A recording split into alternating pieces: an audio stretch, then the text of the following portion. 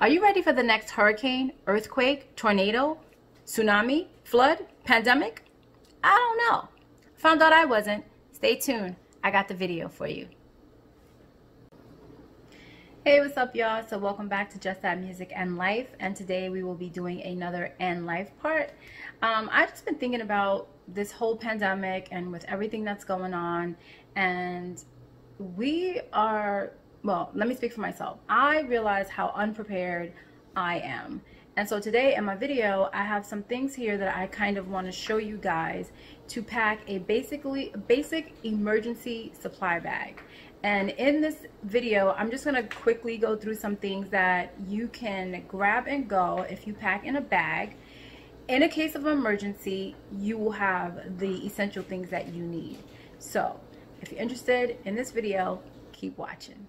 So I have some notes on my phone that I'm going to be reading off to you guys. So if you see me looking down, that's the reason why, because I got some stuff on my phone right here. So the first thing we want to start out with is our basic bag. So any duffel will do. You don't need a specific bag. Any duffel bag will do.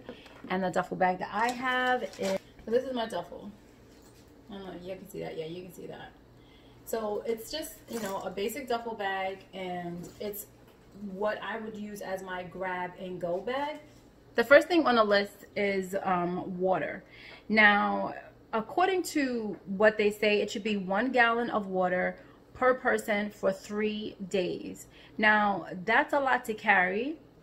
You know, in the case of an emergency, that's a lot of water to carry, which means your bag will be heavy. So to eliminate that, you know, I say if you could have 4 bottles of water. The gallon of water is good because you can use it to sanitize, wash up, clean up. In case of an emergency, you have at least 3 to 4 bottles of water to carry with you for sanitization. You know, washing up, washing your face, washing out your mouth, rinsing a wound, anything like that. You need ample water, and you may not be able to find clean water depending on where you are and what your travels may be and what your emergency situation may be. So that's the first thing. The first thing you want to have is the water. Now, don't forget, a gallon of water per person for 3 days. The next thing you want to have is food. So you want to have at least 3 days supply of non-perishable food. Now, my non-perishables may be different from your non-perishables. Whatever you feel you can use as a non-perishable that you will, you know, won't go bad on you. So the first thing I have are these crackers, and they're just cheese crackers. They're just like a package of toasty cheese crackers, and there's 6 packs inside here. The next thing I have are some Pop-Tarts, and the next thing I have are these breakfast cinnamon and brown sugar bars. These, I feel like crackers are always a like a non-perishable. They last a long time, so you don't really need, you know, to worry about what's going to happen with them. Also, peanut butter. Peanut butter is a great non-perishable food to have because it's also good if you have like low blood sugar. There's a lot of good properties inside of peanut butter. So peanut butter is another good thing to have, you know, as a non-perishable. Lasts a very long time. Another non-perishable, what they recommend is canned food. So I have here some peaches, some Campbell's baked beans. Things like this are considered non-perishable. So you put these in your bag, you're good to go. You also want to carry a manual, like handheld can opener, because you may not have a place to plug in or any type of electricity. So you want to have one of these just to be able to, you know, open the cans that you may have had with you. After the non-perishables, you want to have a battery-powered or hand-cranked radio. And I don't have mine right here, so I'm going to insert a picture of the hand-cranked or battery-powered radio. This is in case that you need to hear any type of news reports coming in, you know, the weather report, any type of, you know, alerts, in the case of an emergency. And also, you can use a go bag or an emergency go bag. Say if your house, if there's a fire, if there's a flood, if there's a pandemic, regardless of what the situation is, you can always use an emergency go bag because it has everything that you need as an emergency to grab and to go. So the next thing I have here, oh, with my perishables, I also have little packets of oatmeal. As long as you can get water, which if you carry water, if you end up with some clean water, you can make this, and it is a quick meal. It may not, you know, have all the goodies in it that you want, like fruit and all that stuff, but this could be used as a non-perishable as well. The next thing I have on the list is a flashlight. So you want to make sure that you have a flashlight. In any case of an emergency, you have some sort of light. This can be used as a signaling thing for somebody to find where you are, you know, just to see your way when it gets dark, those types of things. So you want to make sure you have a flashlight. You want to make sure you have a first aid kit, which I actually have right here. Just a couple of emergency supplies.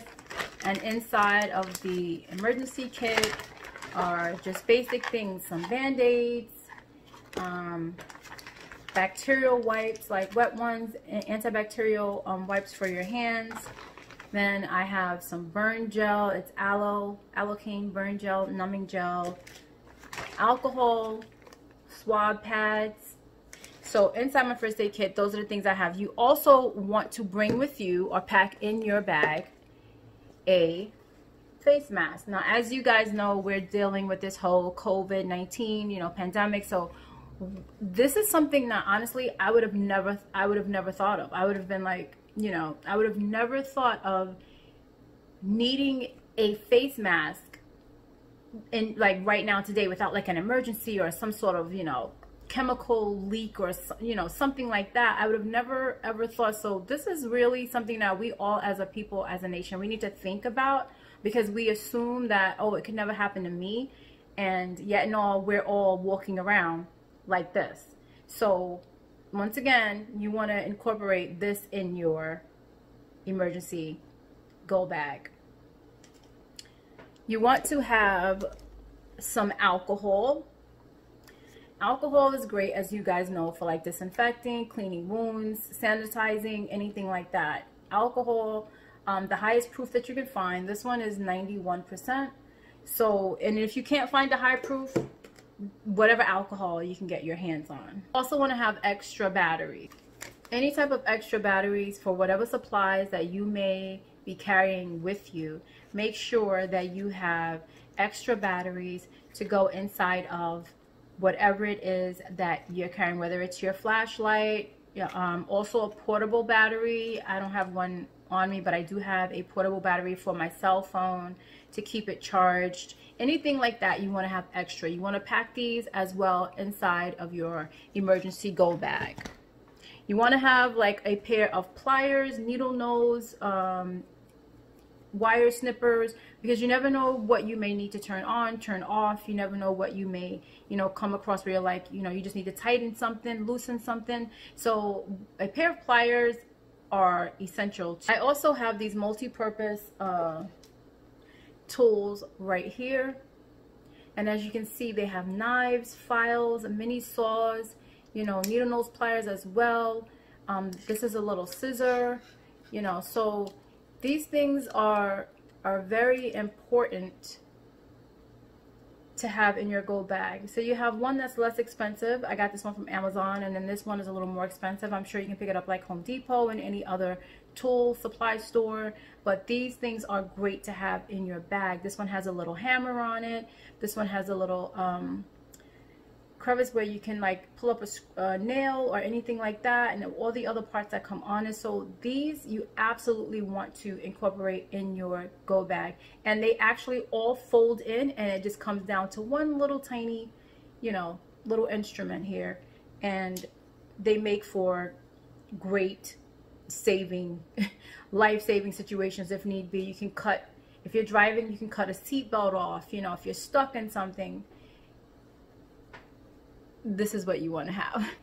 You want to have a whistle. Now, I don't have a whistle, just a regular like blow whistle, like the coaches you know, you'll see a coach use it for football teams, soccer teams, all those types of sports.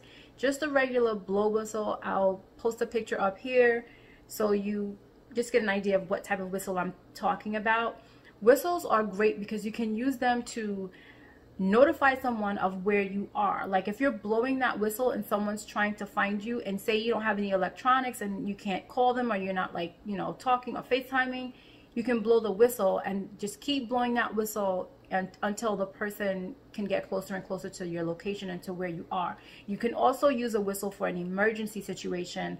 If something's happening to you, somebody's attacking you, somebody's robbing you, you can blow that whistle and, you know, scream help at the same time. And as you're blowing that whistle, someone can come to your location and possibly come to your rescue as well. Garbage bags with moist, you know, like a wipe, baby wipe, any type of wipes. And what you want that for is your own personal use. So you have like a package of wipes. These are just flushable baby wipes. And you have